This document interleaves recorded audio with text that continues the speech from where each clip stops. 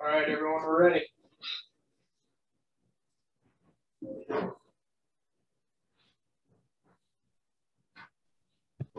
Tanner, just talk about the at bat with Franco there in the sixth inning and how high quality of an at bat Franco put up against you. Just another AB. Made some pitches. He fouled off some good pitches that can't complain with. I made a mistake on the 11th, but part of it. You're not going to be perfect every time, so just a mistake. Could you talk about how you pitched tonight in general?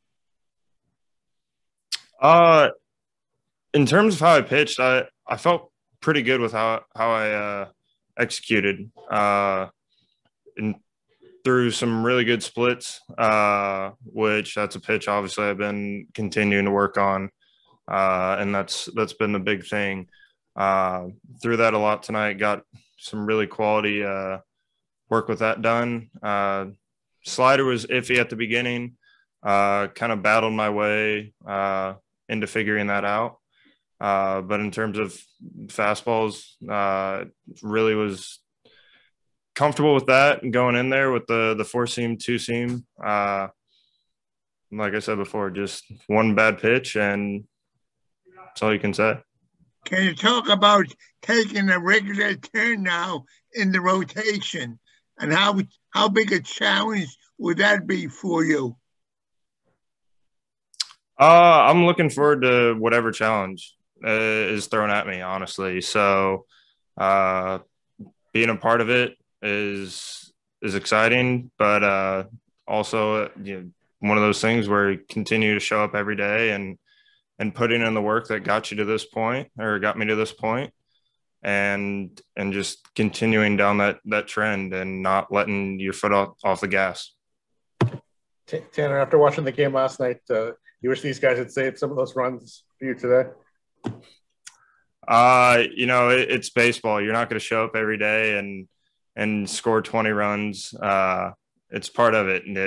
There is no solution for anything, or there's no answer really for anything. So, it's part of the game.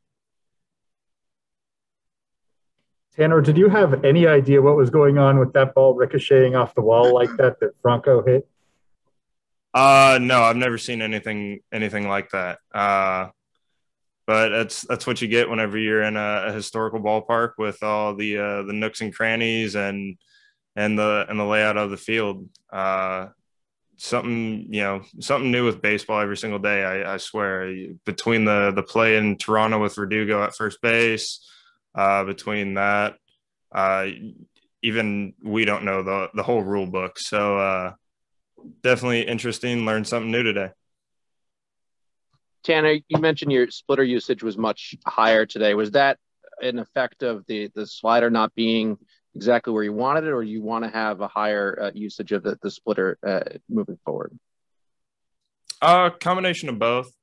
Like I said early on, the slider was iffy. I worked my way back into building some confidence with it, throwing it for strikes, placing it right where I want to.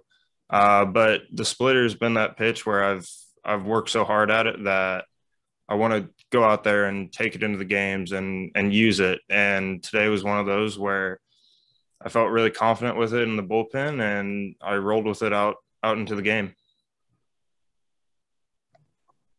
Tanner, with the last several of your starts being here at the big league level, how are you feeling about how your stuff is playing overall right now?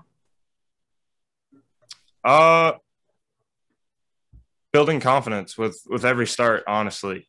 Just showing up, talking with guys like Sale, Evaldi, Richards, just guys that have been here for a long time and pitched at this high level for numerous years now. It's only gonna, I believe, help me in the long run. Continuing to just kind of shut my mouth and open my ears, open my eyes, just watch what they do, listen to what they do and say and just learning from them is ultimately what I think has been most enjoyable about being here and making these starts is just being around those guys and learning from them. Anyone else for Tanner? Thank Thank you. you.